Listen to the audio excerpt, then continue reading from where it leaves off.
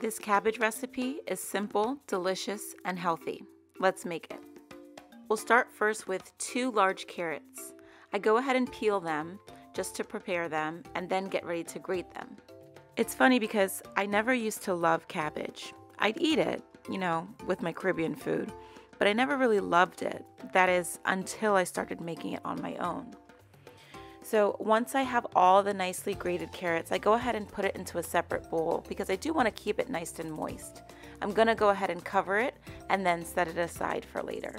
So to prepare the other vegetables, I went ahead and sliced 1 red bell pepper, as well as about 1/4 of a large yellow onion, and then I covered both and then set them aside for later. I then grabbed a large head of cabbage. I'm going to go ahead and slice this and use about half of it for this recipe. So I first add some vegetable oil to a large pot. I'm actually using one of my favorite woks. And then I go ahead and add the onions first.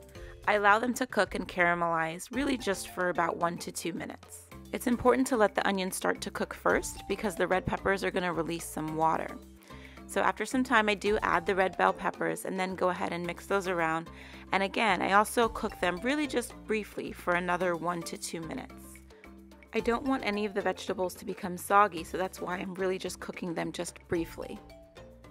So next, I go ahead and add the carrots that I grated, followed by the cabbage that I had sliced. Now this sliced cabbage is basically about 8 cups of sliced cabbage. For me, that was about half of the head of cabbage.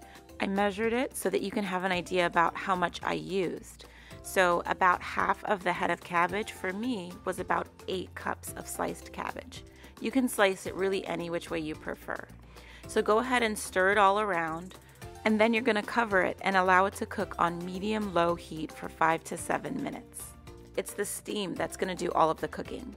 So when you check on it, you're going to see that the cabbage is really much softer and it's really started to cook nicely.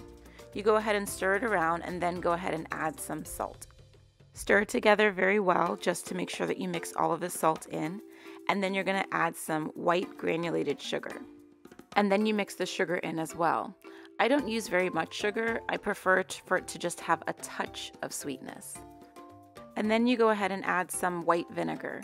This is really important to help balance the flavors and gives it that characteristic Caribbean cabbage taste. So then just spend a couple minutes taking the time to mix everything in together well, and then you're done. It's literally that simple to make such an amazing vegetable side dish. This will become your new favorite cabbage recipe.